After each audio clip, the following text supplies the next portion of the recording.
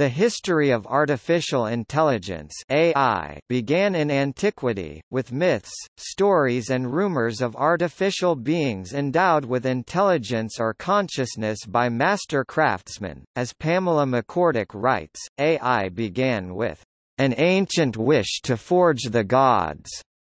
The seeds of modern AI were planted by classical philosophers who attempted to describe the process of human thinking as the mechanical manipulation of symbols. This work culminated in the invention of the programmable digital computer in the 1940s, a machine based on the abstract essence of mathematical reasoning. This device and the ideas behind it inspired a handful of scientists to begin seriously discussing the possibility of building an electronic brain. The field of AI research was founded at a workshop held on the campus of Dartmouth College during the summer of 1956. Those who attended would become the leaders of AI research for decades. Many of them predicted that a machine as intelligent as a human being would exist in no more than a generation, and they were given millions of dollars to make this vision come true. Eventually it became obvious that they had grossly underestimated the difficulty of the project. In 1973, in response to the criticism from James Lighthill and ongoing pressure from Congress, the US and British governments stopped funding undirected research into artificial intelligence, and the difficult years that followed would later be known as an AI winter. 7 years later, a visionary initiative by the Japanese government inspired governments and industry to provide AI with billions of dollars, but by the late 80s the investors became disillusioned by the absence of the needed computer power hardware and withdrew funding again. Investment and interest in AI boomed in the first decades of the 21st century, when machine learning was successfully applied to many problems in academia and industry due to the presence of powerful computer hardware.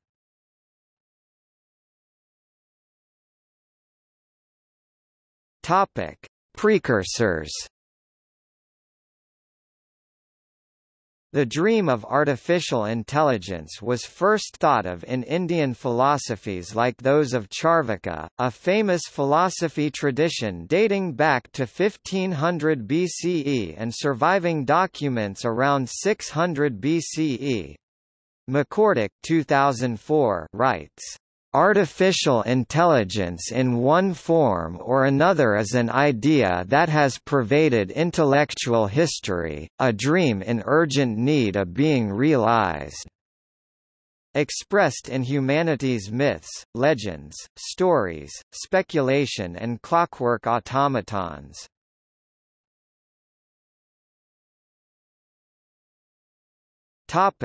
AI in myth, fiction and speculation. Mechanical men and artificial beings appear in Greek myths, such as the golden robots of Hephaestus and Pygmalion's Galatea. In the Middle Ages, there were rumors of secret mystical or alchemical means of placing mind into matter, such as Habir ibn Hayyan's Taqwan, Paracelsus' homunculus and Rabbi Judah Loew's golem. By the 19th century, ideas about artificial men and thinking machines were developed in fiction, as in Mary Shelley's Frankenstein or Karel Čapek's Rossum's Universal Robots, and speculation, such as Samuel Butler's Darwin Among the Machines. AI has continued to be an important element of science fiction into the present.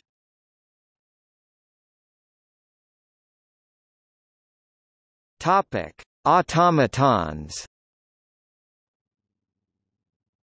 Realistic humanoid automatons were built by craftsmen from every civilization, including Yan Shi, hero of Alexandria, Al-Jazari, Pierre-Jacques Droz, and Wolfgang von Kempelen. The oldest known automatons were the sacred statues of ancient Egypt and Greece. The faithful believed that craftsmen had imbued these figures with very real minds, capable of wisdom and emotion. Hermes Trismegistus wrote that, by discovering the true nature of the gods, man has been able to reproduce it.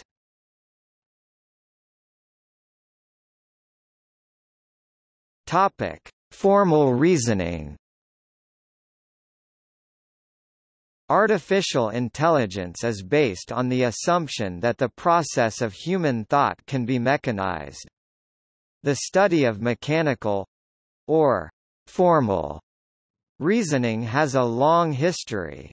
Chinese, Indian and Greek philosophers all developed structured methods of formal deduction in the first millennium BCE.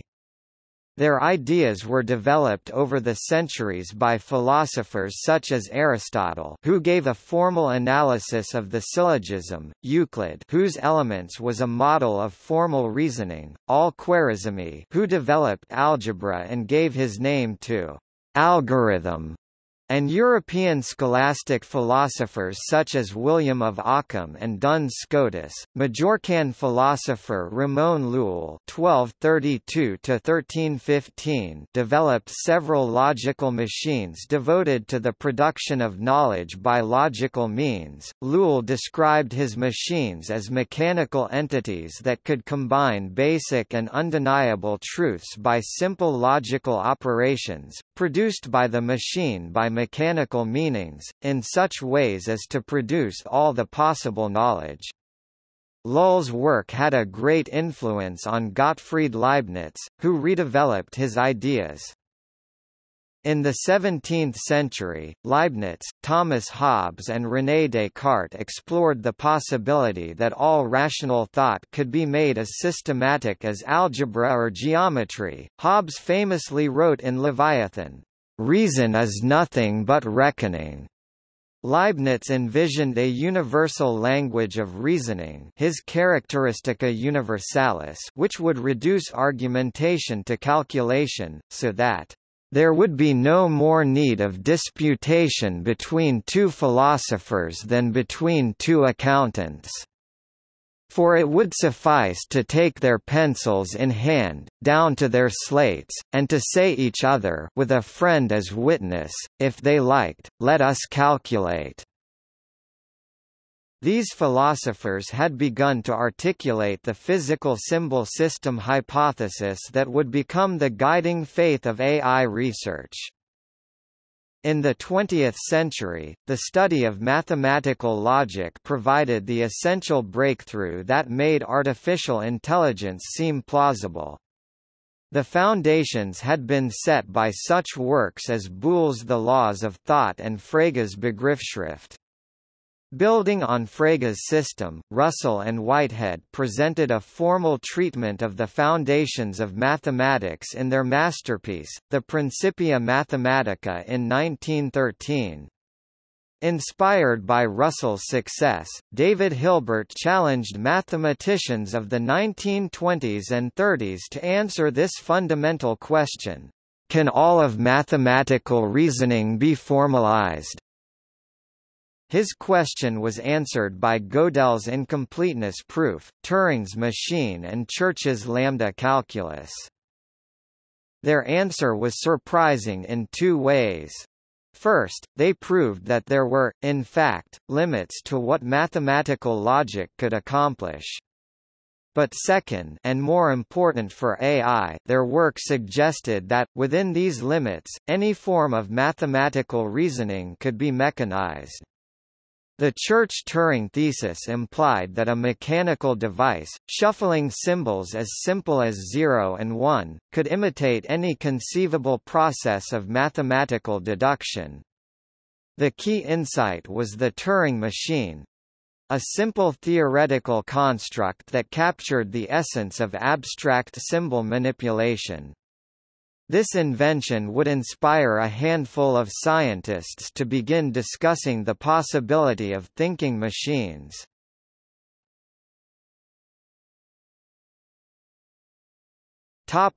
Computer science. Calculating machines were built in antiquity and improved throughout history by many mathematicians, including once again philosopher Gottfried Leibniz. In the early 19th century, Charles Babbage designed a programmable computer, the analytical engine, although it was never built. Ada Lovelace speculated that the machine might compose elaborate and scientific pieces of music of any degree of complexity or extent. She is often credited as the first programmer because of a set of notes she wrote that completely detail a method for calculating Bernoulli numbers with the engine. The first modern computers were the massive code-breaking machines of the Second World War, such as Z3, ENIAC and Colossus. The latter two of these machines were based on the theoretical foundation laid by Alan Turing and developed by John von Neumann.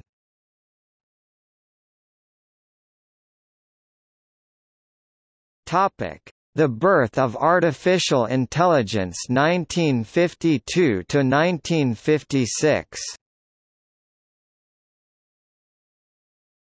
In the 1940s and 50s, a handful of scientists from a variety of fields, mathematics, psychology, engineering, economics and political science, began to discuss the possibility of creating an artificial brain. The field of artificial intelligence research was founded as an academic discipline in 1956.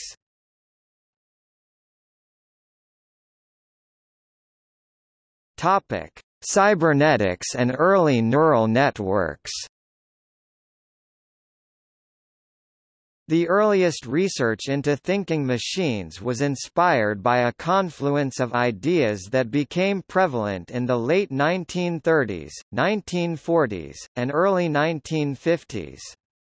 Recent research in neurology had shown that the brain was an electrical network of neurons that fired in all-or-nothing pulses. Norbert Wiener's Cybernetics described control and stability in electrical networks. Claude Shannon's information theory described digital signals, i.e., all-or-nothing signals. Alan Turing's theory of computation showed that any form of computation could be described digitally. The close relationship between these ideas suggested that it might be possible to construct an electronic brain. Examples of work in this vein includes robots such as W. Gray Walter's Turtles and the Johns Hopkins Beast. These machines did not use computers, digital electronics or symbolic reasoning, they were controlled entirely by analog circuitry. Walter Pitts and Warren McCulloch analyzed networks of idealized artificial neurons and showed how they might perform simple logical functions. They were the first to describe what later researchers would call a neural network. One of the students inspired by Pitts and McCulloch was a young Marvin Minsky, then a 24-year-old graduate student. In 1951, with Dean Edmonds, he built the first neural net machine, the SNARC. Minsky was to become one of the most important leaders and innovators in AI for the next 50 years.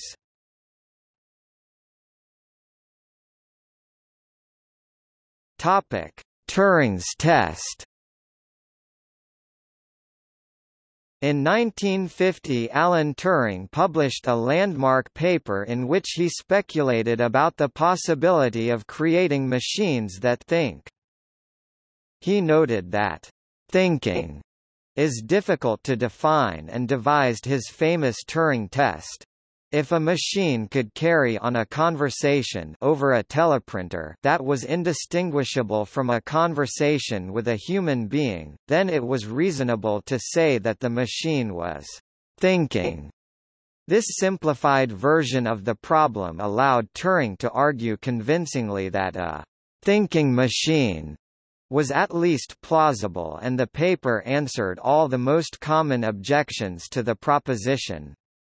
The Turing test was the first serious proposal in the philosophy of artificial intelligence.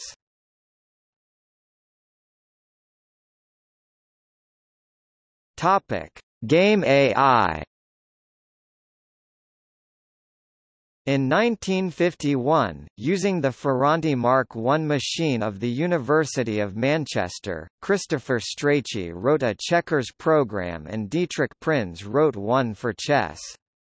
Arthur Samuel's checkers program, developed in the middle 50s and early 60s, eventually achieved sufficient skill to challenge a respectable amateur. Game AI would continue to be used as a measure of progress in AI throughout its history.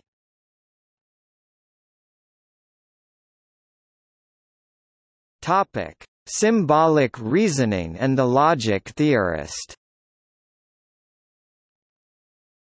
When access to digital computers became possible in the middle 50s, a few scientists instinctively recognized that a machine that could manipulate numbers could also manipulate symbols, and that the manipulation of symbols could well be the essence of human thought. This was a new approach to creating thinking machines. In 1955, Alan Newell and future Nobel laureate Herbert A. Simon created the Logic Theorist with help from J.C. Shaw. The program would eventually prove 38 of the first 52 theorems in Russell and Whitehead's Principia Mathematica, and find new and more elegant proofs for some. Simon said that they had solved the venerable mind-body problem, explaining how a system composed of matter can have the properties of mind.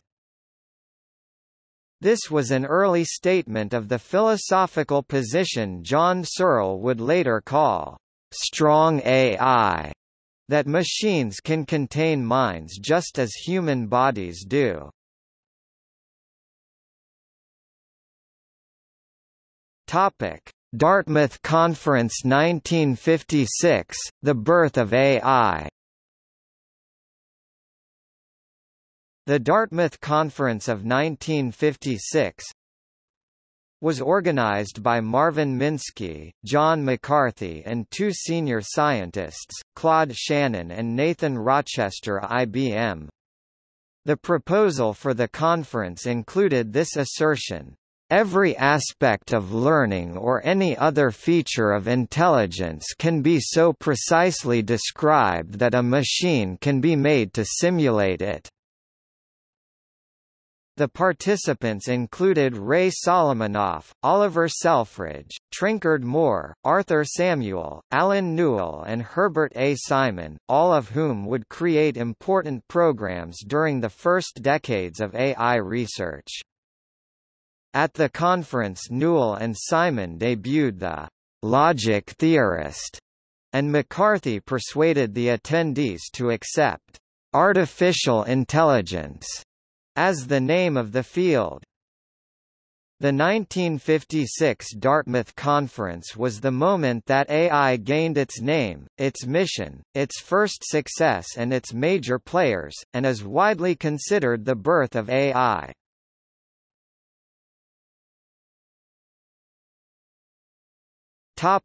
The Golden Years 1956 to 1974. The years after the Dartmouth Conference were an era of discovery, of sprinting across new ground. The programs that were developed during this time were, to most people, simply astonishing. Computers were solving algebra word problems, proving theorems in geometry and learning to speak English.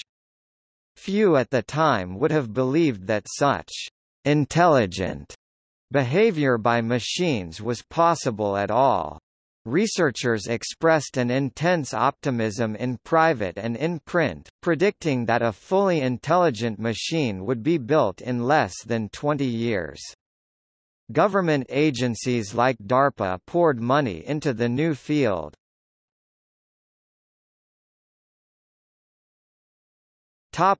The work. There were many successful programs and new directions in the late 50s and 1960s. Among the most influential were these.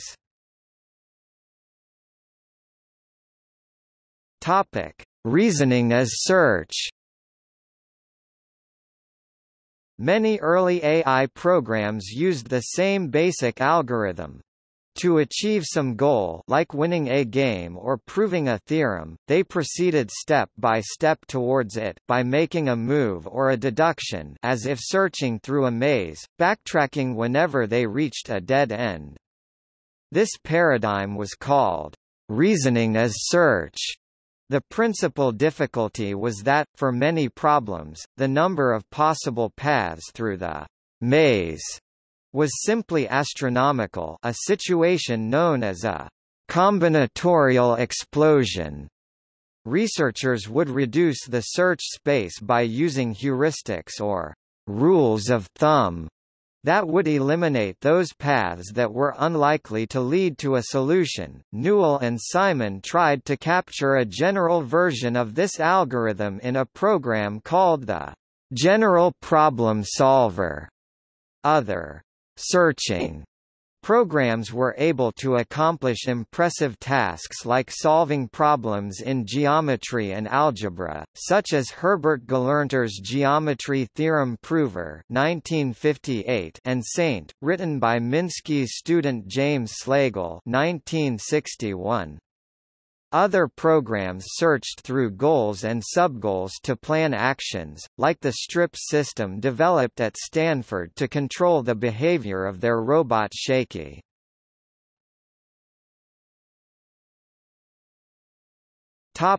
Natural language. An important goal of AI research is to allow computers to communicate in natural languages like English. An early success was Daniel Bobro's program Student, which could solve high school algebra word problems. A semantic net represents concepts, e.g., house, door, as nodes and relations among concepts, e.g., has a, as links between the nodes. The first AI program to use a semantic net was written by Ross Quillian, and the most successful and controversial version was Roger Shank's conceptual dependency theory. Joseph Weizenbaum's ELIZA could carry out conversations that were so realistic that users occasionally were fooled into thinking they were communicating with a human being and not a program. But in fact, ELIZA had no idea what she was talking about. She simply gave a canned response or repeated back what was said to her, rephrasing her response with a few grammar rules. ELIZA was the first chatterbot.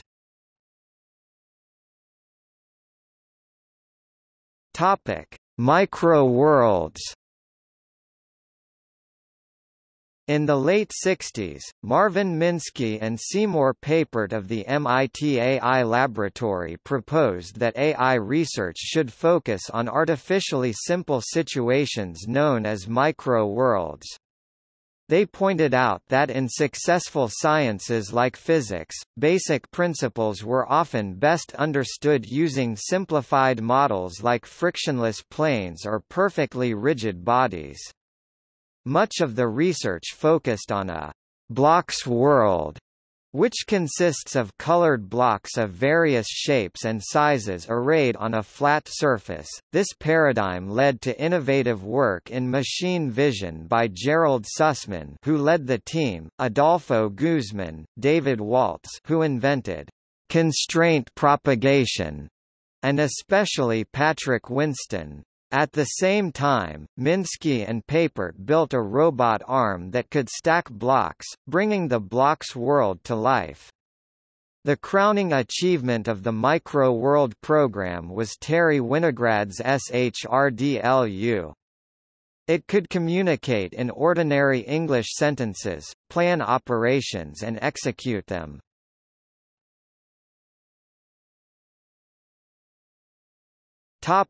the optimism. The first generation of AI researchers made these predictions about their work. 1958, H. A. Simon and Alan Newell. Within 10 years a digital computer will be the world's chess champion. And within 10 years a digital computer will discover and prove an important new mathematical theorem. 1965, H. A. Simon. Machines will be capable, within 20 years, of doing any work a man can do. 1967, Marvin Minsky. Within a generation. The problem of creating artificial intelligence will substantially be solved. 1970, Marvin Minsky in Life magazine, in from 3 to 8 years we will have a machine with the general intelligence of an average human being.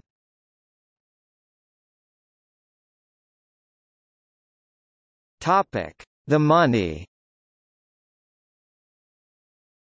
In June 1963, MIT received a $2.2 million grant from the newly created Advanced Research Projects Agency, later known as DARPA. The money was used to fund Project Mac, which subsumed the AI Group, founded by Minsky and McCarthy 5 years earlier.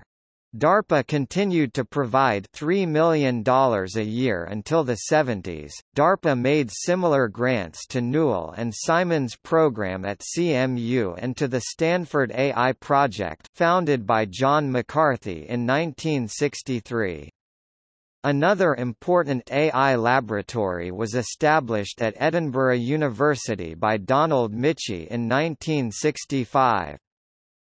These 4 institutions would continue to be the main centers of AI research and funding in academia for many years. The money was proffered with few strings attached. J.C.R. Licklider, then the director of ARPA, believed that his organization should fund people, not projects, and allowed researchers to pursue whatever directions might interest them.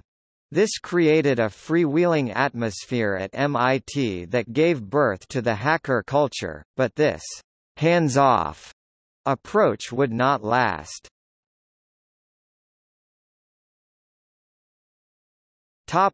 Robotics.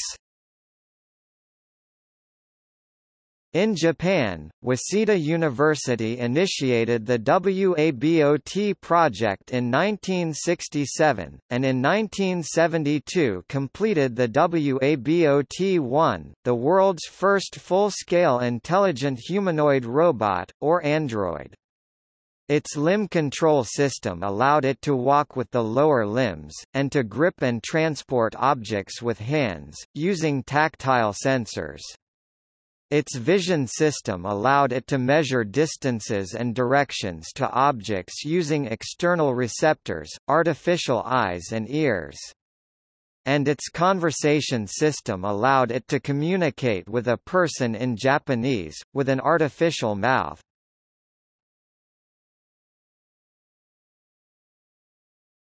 The first AI winter 1974 to 1980. In the 1970s, AI was subject to critiques and financial setbacks. AI researchers had failed to appreciate the difficulty of the problems they faced. Their tremendous optimism had raised expectations impossibly high, and when the promised results failed to materialize, funding for AI disappeared. At the same time, the field of connectionism or neural nets was shut down almost completely for 10 years by Marvin Minsky's devastating criticism of perceptrons. Despite the difficulties with public perception of AI in the late 70s, new ideas were explored in logic programming, common sense reasoning and many other areas.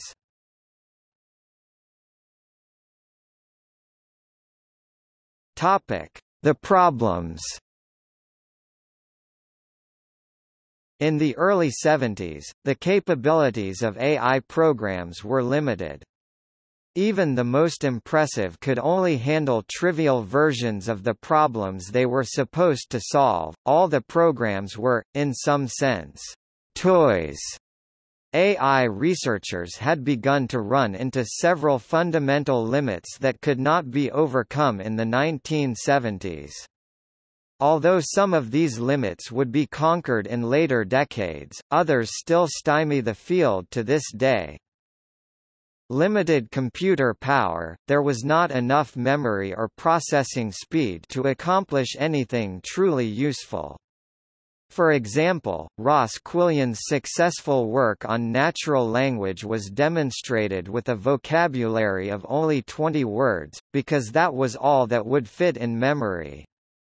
Hans Moravec argued in 1976 that computers were still millions of times too weak to exhibit intelligence.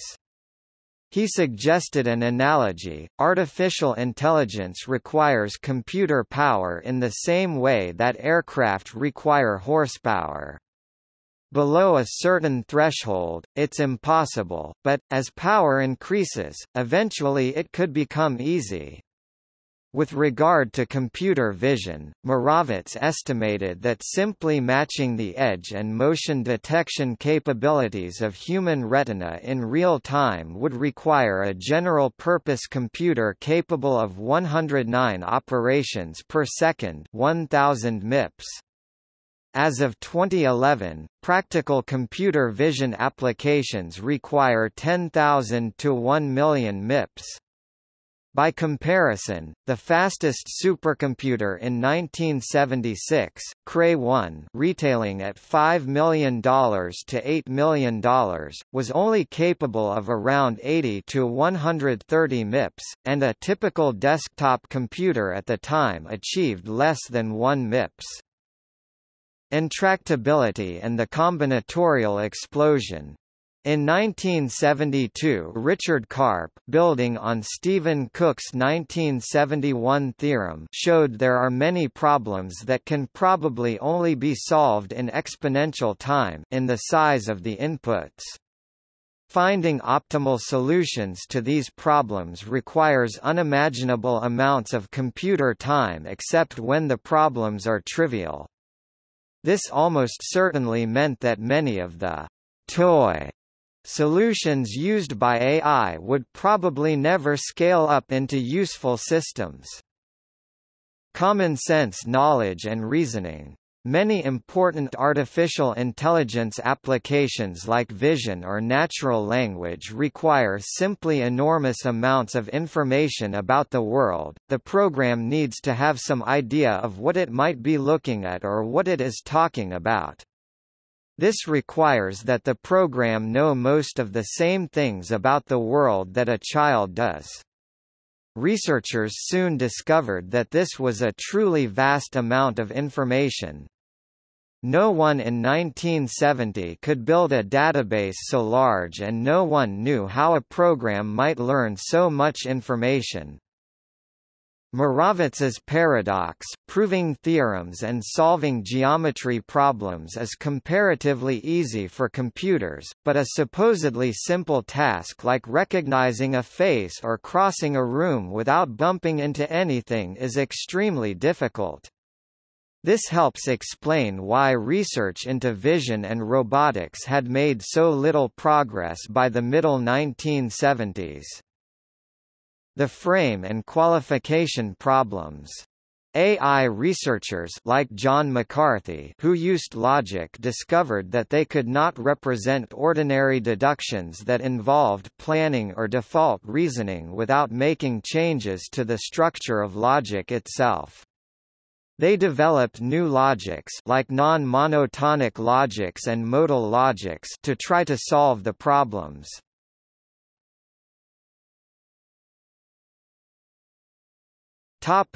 The end of funding.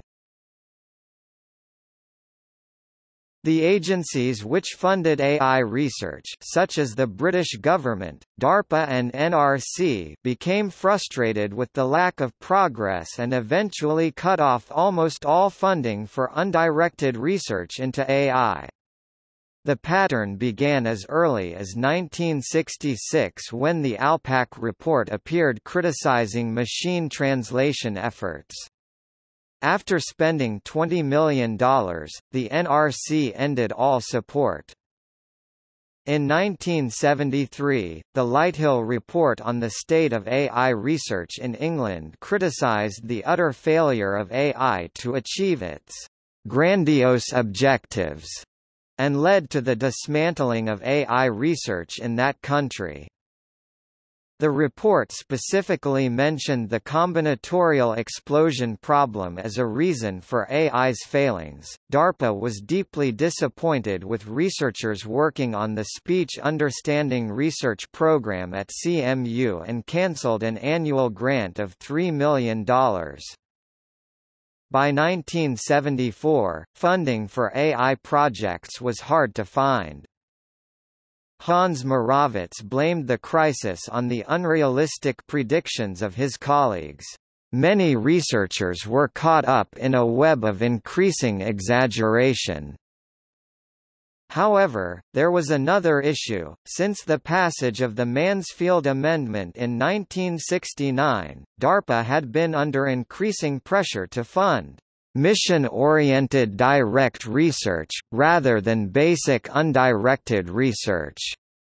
Funding for the creative, freewheeling exploration that had gone on in the 60s would not come from DARPA.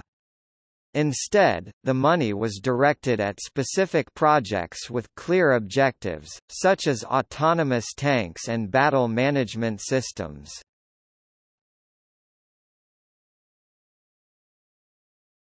Topic: Critiques from across campus. Several philosophers had strong objections to the claims being made by AI researchers.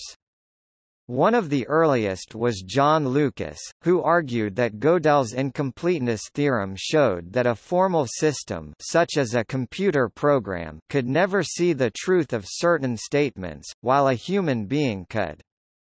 Hubert Dreyfus ridiculed the broken promises of the 1960s and critiqued the assumptions of AI, arguing that human reasoning actually involved very little symbol processing and a great deal of embodied, instinctive, unconscious know-how. John Searle's Chinese room argument, presented in 1980, attempted to show that a program could not be said to understand the symbols that it uses, a quality called intentionality. If the symbols have no meaning for the machine, Searle argued, then the machine cannot be described as thinking. These critiques were not taken seriously by AI researchers, often because they seemed so far off the point. Problems like intractability and common-sense knowledge seemed much more immediate and serious.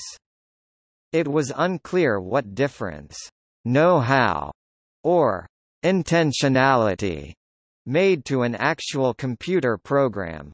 Minsky said of Dreyfus and Searle, "They misunderstand, and should be ignored." Dreyfus, who taught at MIT, was given a cold shoulder. He later said that AI researchers dared not be seen having lunch with me. Joseph Weizenbaum, the author of ELIZA, felt his colleagues' treatment of Dreyfus was unprofessional and childish. Although he was an outspoken critic of Dreyfus' positions, he deliberately made it plain that theirs was not the way to treat a human being. Weizenbaum began to have serious ethical doubts about AI when Kenneth Colby wrote a computer program which can conduct psychotherapeutic dialogue based on ELIZA. Weizenbaum was disturbed that Colby saw a mindless program as a serious therapeutic tool. A feud began, and the situation was not helped when Colby did not credit Weizenbaum for his contribution to the program. In 1976, Weizenbaum published Computer Power and Human Reason, which argued that the misuse of artificial intelligence has the potential to devalue human life.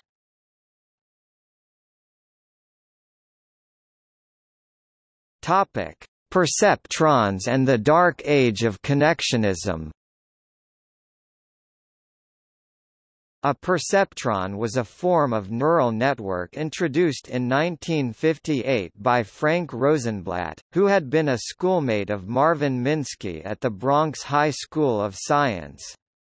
Like most AI researchers, he was optimistic about their power, predicting that perceptron may eventually be able to learn, make decisions, and translate languages.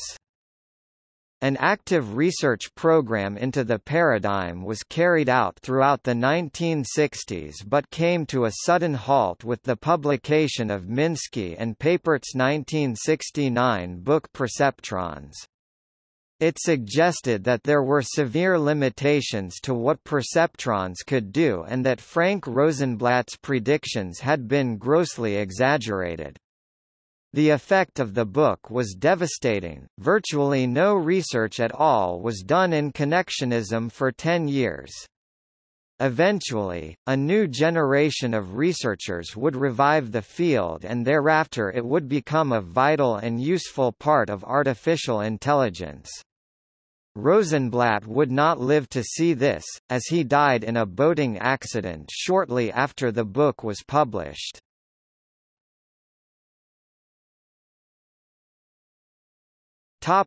The NEATs, logic and symbolic reasoning. Logic was introduced into AI research as early as 1958, by John McCarthy in his Advice Taker proposal. In 1963, J. Allen Robinson had discovered a simple method to implement deduction on computers, the resolution and unification algorithm. However, straightforward implementations, like those attempted by McCarthy and his students in the late 1960s, were especially intractable. The programs required astronomical numbers of steps to prove simple theorems. A more fruitful approach to logic was developed in the 1970s by Robert Kowalski at the University of Edinburgh, and soon this led to the collaboration with French researchers Alain Kolmarauer and Philippe Roussel, who created the successful logic programming language Prolog. Prolog uses a subset of logic horn clauses, closely related to rules and production rules that permit tractable computation. Rules would continue to be influential, providing a foundation for Edward Feigenbaum's expert systems and the continuing work by Alan Newell and Herbert A. Simon that would lead to SOAR and their unified theories of cognition. Critics of the logical approach noted, as Dreyfus had, that human beings rarely used logic when they solved problems. Experiments by psychologists like Peter Wasson, Eleanor Rosch, Amos Tversky, Daniel Kahneman and others provided proof. McCarthy responded that what people do is irrelevant. He argued that what is really needed are machines that can solve problems—not machines that think as people do.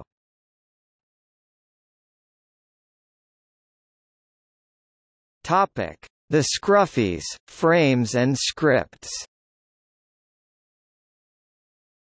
Among the critics of McCarthy's approach were his colleagues across the country at MIT.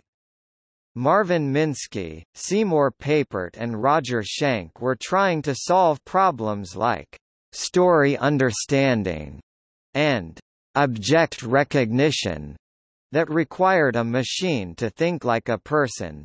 In order to use ordinary concepts like chair or restaurant, They had to make all the same illogical assumptions that people normally made.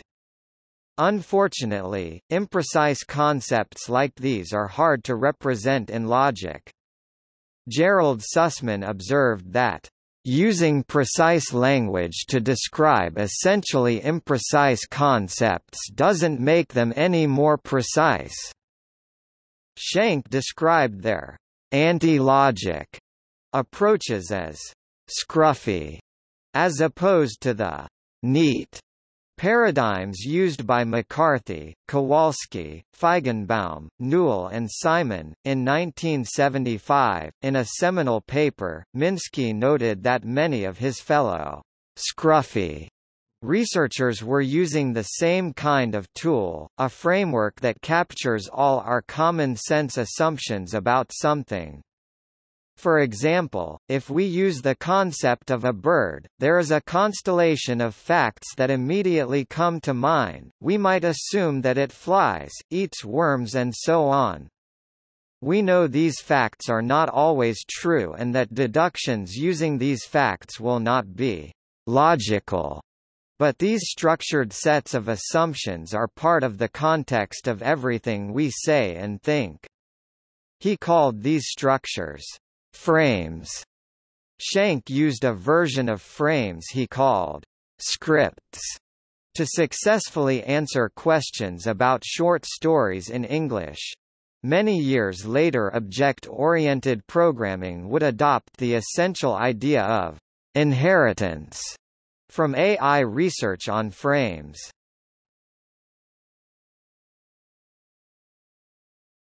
Topic: Boom 1980 to 1987. In the 1980s, a form of AI program called expert systems was adopted by corporations around the world, and knowledge became the focus of mainstream AI research. In those same years, the Japanese government aggressively funded AI with its fifth-generation computer project. Another encouraging event in the early 1980s was the revival of connectionism in the work of John Hopfield and David Rumelhart. Once again, AI had achieved success.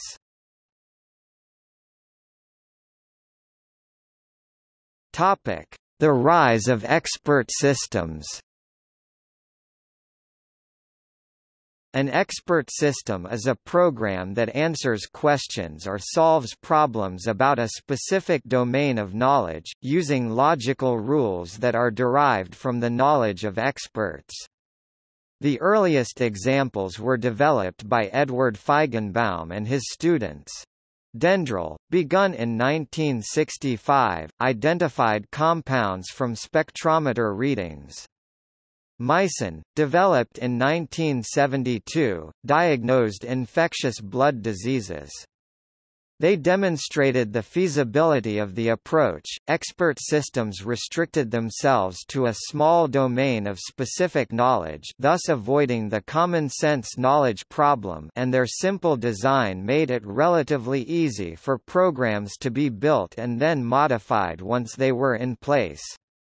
All in all, the programs proved to be useful, something that AI had not been able to achieve up to this point. In 1980, an expert system called XCON was completed at CMU for the Digital Equipment Corporation.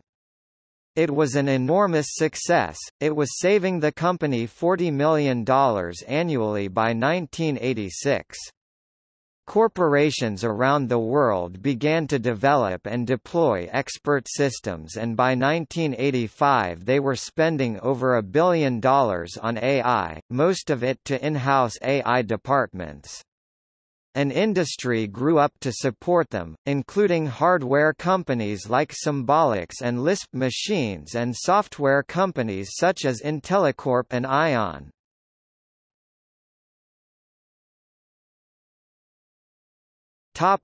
The knowledge revolution.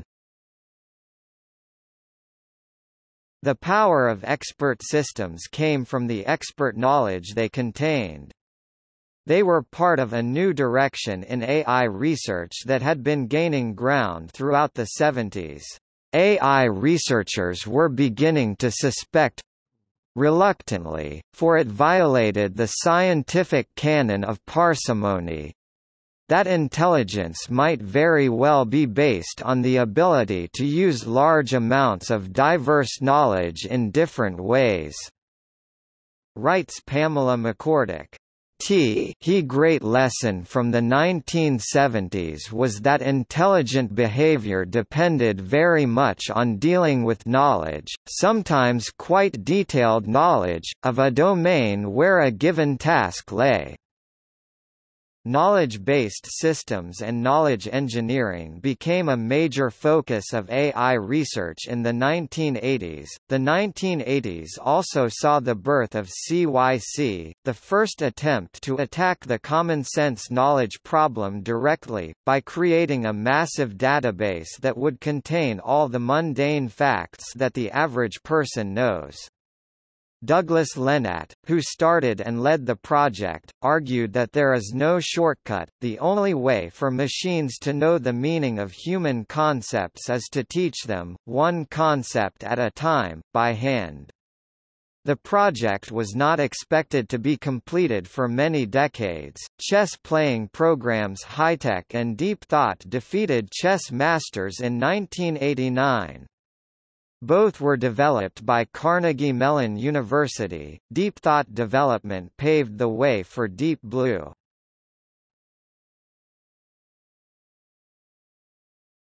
Topic: The Money Returns, the Fifth Generation Project. In 1981, the Japanese Ministry of International Trade and Industry set aside $850 million for the fifth-generation computer project. Their objectives were to write programs and build machines that could carry on conversations, translate languages, interpret pictures, and reason like human beings. Much to the chagrin of scruffies, they chose Prolog as the primary computer language for the project. Other countries responded with new programs of their own. The UK began the £350 million Alvi project. A consortium of American companies formed the Microelectronics and Computer Technology Corporation, or MCC, to fund large-scale projects in AI and information technology. DARPA responded as well, founding the Strategic Computing Initiative and tripling its investment in AI between 1984 and 1988.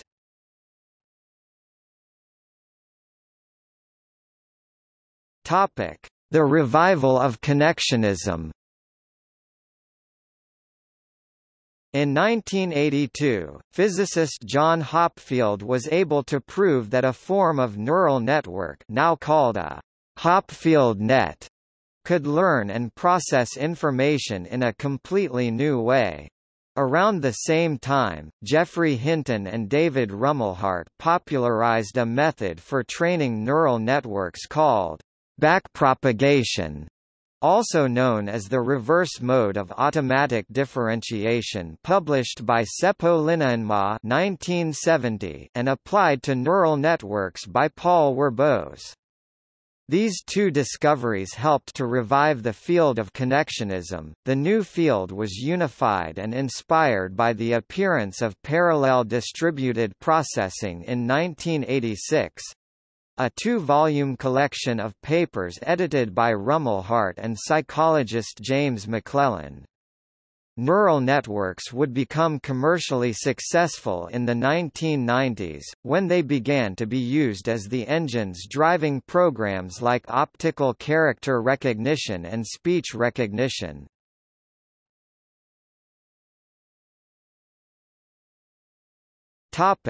Bust, the Second AI Winter 1987–1993. The business community's fascination with AI rose and fell in the 1980s in the classic pattern of an economic bubble. The collapse was in the perception of AI by government agencies and investors. The field continued to make advances despite the criticism. Rodney Brooks and Hans Moravec, researchers from the related field of robotics, argued for an entirely new approach to artificial intelligence.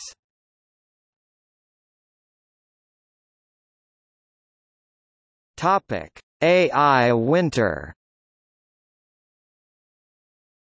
The term, AI winter, was coined by researchers who had survived the funding cuts of 1974 when they became concerned that enthusiasm for expert systems had spiraled out of control and that disappointment would certainly follow. Their fears were well-founded. In the late 1980s and early 1990s, AI suffered a series of financial setbacks. The first indication of a change in weather was the sudden collapse of the market for specialized AI hardware in 1987. Desktop computers from Apple and IBM had been steadily gaining speed and power, and in 1987 they became more powerful than the more expensive Lisp machines made by Symbolic and others. There was no longer a good reason to buy them. An entire industry worth $500 million was demolished overnight. Eventually, the earliest successful expert systems, such as XCon, proved too expensive to maintain. They were difficult to update, they could not learn, they were brittle, i.e., they could make grotesque mistakes when given unusual inputs, and they fell prey to problems such as the qualification problem that had been identified years earlier. Expert systems proved useful, but only in a few special contexts. In the late 1980s, the Strategic Computing Initiative cut funding to AI deeply and brutally. New leadership at DARPA had decided that AI was not the next wave, and directed funds towards projects that seemed more likely to produce immediate results. By 1991, the impressive list of goals penned in 1981 for Japan's fifth-generation project had not been met. Indeed, some of them, like carry on a casual conversation, had not been met by 2010. As with other AI projects, expectations had run much higher than what was actually possible. Over 300 AI companies had shut down, gone bankrupt, or been acquired by the end of 1993, effectively ending the first commercial wave of AI.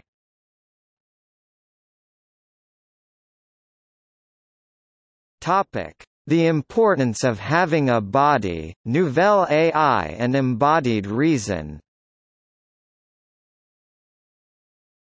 In the late 1980s, several researchers advocated a completely new approach to artificial intelligence, based on robotics. They believed that, to show real intelligence, a machine needs to have a body. It needs to perceive, move, survive and deal with the world. They argued that these sensorimotor skills are essential to higher-level skills like common-sense reasoning, and that abstract reasoning was actually the least interesting or important human skill. See Moravec's paradox. They advocated building intelligence from the bottom up. The approach revived ideas from cybernetics and control theory that had been unpopular since the 60s. Another precursor was David Marr, who had come to MIT in the late 1970s from a successful background in theoretical neuroscience to lead the group studying vision.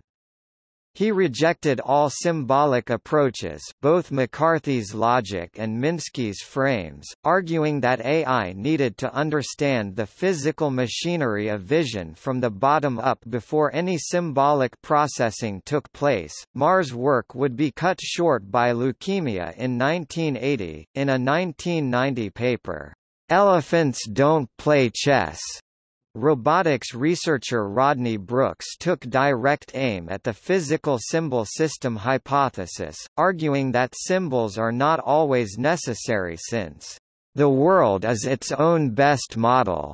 It is always exactly up to date. It always has every detail there is to be known. The trick is to sense it appropriately and often enough. In the 1980s and 1990s, many cognitive scientists also rejected the symbol processing model of the mind and argued that the body was essential for reasoning, a theory called the embodied mind thesis.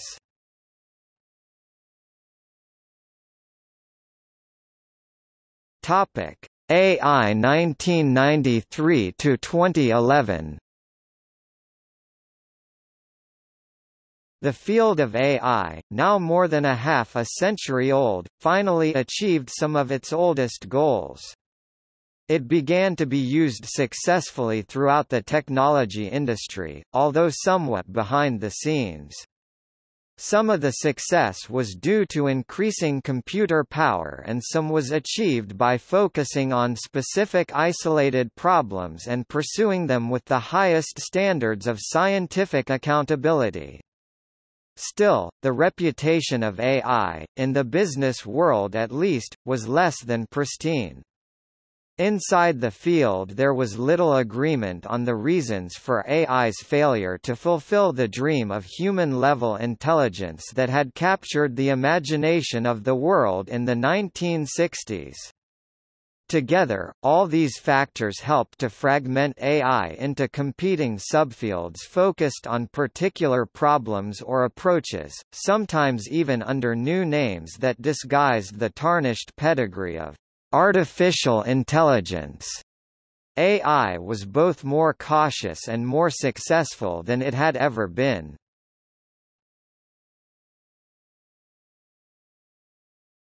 Topic: Milestones and Moore's Law.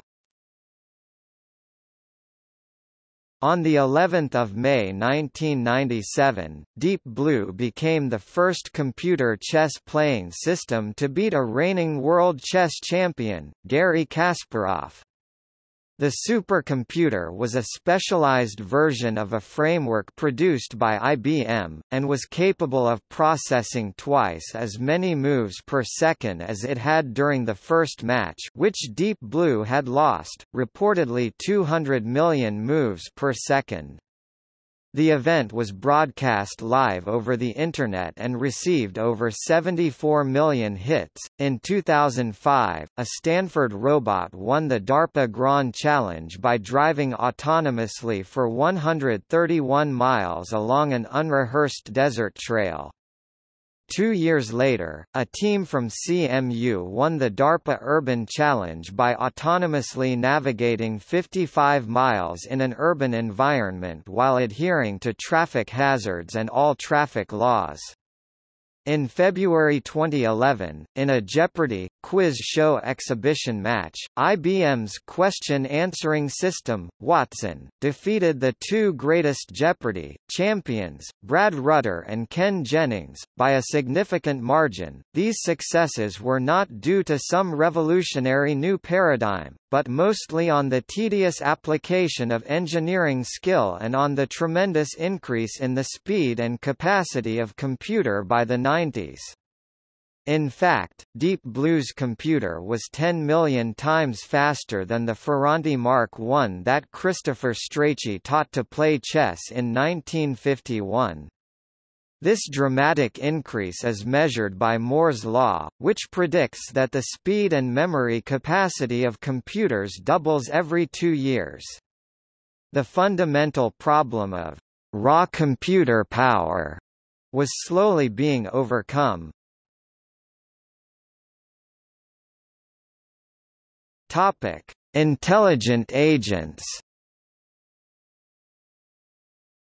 A new paradigm called intelligent agents became widely accepted during the 1990s.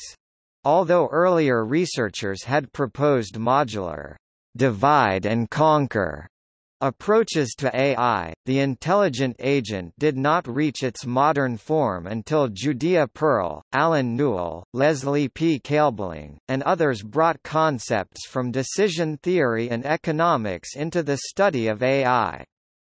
When the economist's definition of a rational agent was married to computer science's definition of an object or module, the intelligent agent paradigm was complete. An intelligent agent is a system that perceives its environment and takes actions which maximize its chances of success. By this definition, simple programs that solve specific problems are intelligent agents, as are human beings and organizations of human beings, such as firms. The intelligent agent paradigm defines AI research as the study of intelligent agents. This is a generalization of some earlier definitions of AI. It goes beyond studying human intelligence, it studies all kinds of intelligence. The paradigm gave researchers license to study isolated problems and find solutions that were both verifiable and useful. It provided a common language to describe problems and share their solutions with each other, and with other fields that also used concepts of abstract agents, like economics and control theory. It was hoped that a complete agent architecture like Newell's SOAR would one day allow researchers to build more versatile and intelligent systems out of interacting intelligent agents. Victory of the NEETs. AI researchers began to develop and use sophisticated mathematical tools more than they ever had in the past. There was a widespread realization that many of the problems that AI needed to solve were already being worked on by researchers in fields like mathematics, economics or operations research. The shared mathematical language allowed both a higher level of collaboration with more established and successful fields and the achievement of results which were measurable and provable. AI had become a more rigorous scientific discipline. Russell and Norvig 2003 described this as nothing less than a revolution and the victory of the NEETs. Judea Pearl's highly influential 1988 book brought probability and decision theory into AI. Among the many new tools in use were Bayesian networks, hidden Markov models, information theory, stochastic modeling and classical optimization. Precise mathematical descriptions were also developed for computational intelligence paradigms like neural networks and evolutionary algorithms.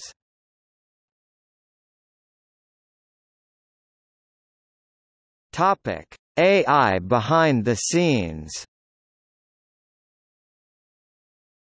Algorithms originally developed by AI researchers began to appear as parts of larger systems. AI had solved a lot of very difficult problems, and their solutions proved to be useful throughout the technology industry, such as data mining, industrial robotics, logistics, speech recognition, banking software, medical diagnosis, and Google's search engine. The field of AI received little or no credit for these successes in the 1990s and early 2000s. Many of AI's greatest innovations have been reduced to the status of just another item in the tool chest of computer science. Nick Bostrom explains, "A lot of cutting-edge AI has filtered into general applications, often without being called AI because once something becomes useful enough and common enough it's not labeled AI anymore."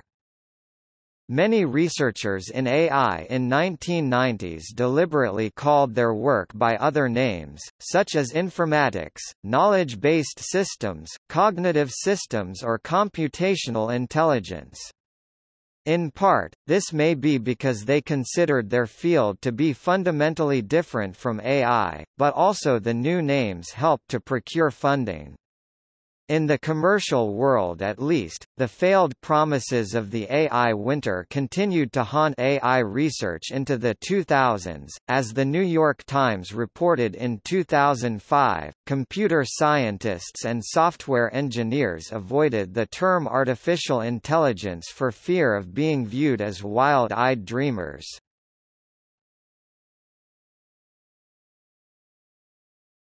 Topic: Where is HAL 9000? In 1968, Arthur C. Clarke and Stanley Kubrick had imagined that by the year 2001, a machine would exist with an intelligence that matched or exceeded the capability of human beings. The character they created, HAL 9000, was based on a belief shared by many leading AI researchers that such a machine would exist by the year 2001. In 2001, AI founder Marvin Minsky asked, "So the question is, why didn't we get HAL in 2001? Minsky believed that the answer is that the central problems, like common-sense reasoning, were being neglected, while most researchers pursued things like commercial applications of neural nets or genetic algorithms.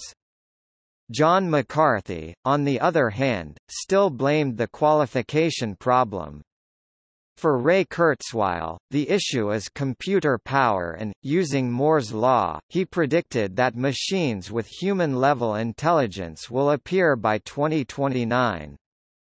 Jeff Hawkins argued that neural net research ignores the essential properties of the human cortex, preferring simple models that have been successful at solving simple problems. There were many other explanations, and for each there was a corresponding research program underway.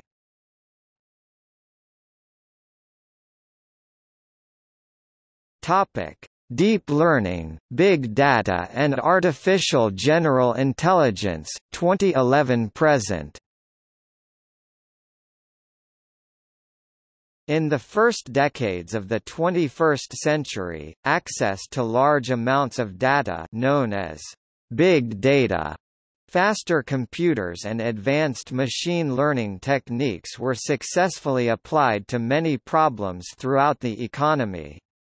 In fact, McKinsey Global Institute estimated in their famous paper, Big Data, the Next Frontier for Innovation, Competition, and Productivity, that by 2009, nearly all sectors in the U.S. economy had at least an average of 200 terabytes of stored data. By 2016, the market for AI-related products, hardware, and software reached more than $8 billion, and The New York Times reported that interest in AI had reached a frenzy. The applications of big data began to reach into other fields as well, such as training models in ecology and for various applications in economics. Advances in deep learning, particularly deep convolutional neural networks and recurrent neural networks, drove progress and research in image and video processing, text analysis, and even speech recognition.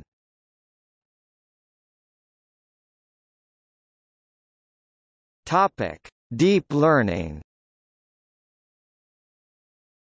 Deep learning is a branch of machine learning that models high-level abstractions in data by using a deep graph with many processing layers. According to the universal approximation theorem, deepness isn't necessary for a neural network to be able to approximate arbitrary continuous functions. Even so, there are many problems that are common to shallow networks, such as overfitting, that deep networks help avoid. As such, deep neural networks are able to realistically generate much more complex models as compared to their shallow counterparts. However, deep learning has problems of its own. A common problem for recurrent neural networks is the vanishing gradient problem, which is where gradients passed between layers gradually shrink and literally disappear as they are rounded off to zero. There have been many methods developed to approach this problem, such as long short-term memory units.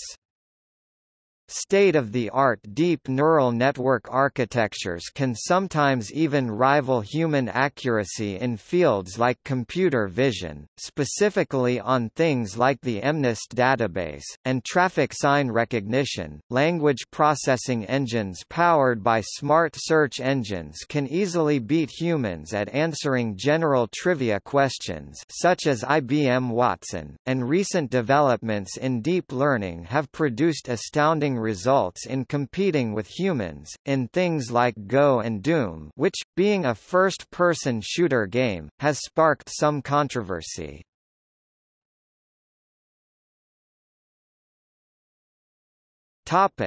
Big data. Big data refers to a collection of data that cannot be captured, managed, and processed by conventional software tools within a certain time frame. It is a massive amount of decision-making, insight, and process optimization capabilities that require new processing models. In the Big Data era written by Victor Meyer-Schoenberg and Kenneth Cook, big data means that instead of random analysis sample survey, all data is used for analysis. The 5 volts characteristics of big data proposed by IBM, volume, velocity, variety, value, veracity. The strategic significance of big data technology is not to master huge data information, but to specialize in these meaningful data. In other words, if big data is likened to an industry, the key to realizing profitability in this industry is to increase the process capability of the data and realize the value added of the data through processing.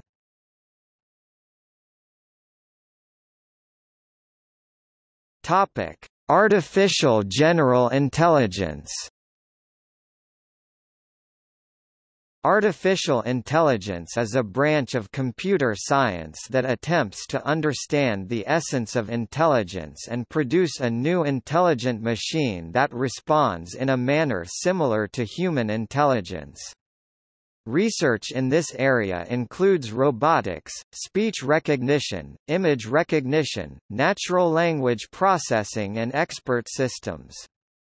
Since the birth of artificial intelligence, the theory and technology have become more and more mature, and the application fields have been expanding. It is conceivable that the technological products brought by artificial intelligence in the future will be the container of human wisdom. Artificial intelligence can simulate the information process of human consciousness and thinking. Artificial intelligence is not human intelligence, but it can be like human thinking, and it may exceed human intelligence. Artificial general intelligence is also referred to as strong AI, full AI, or as the ability of a machine to perform general intelligent action. 3 academic sources reserve strong AI to refer to machines capable of experiencing consciousness.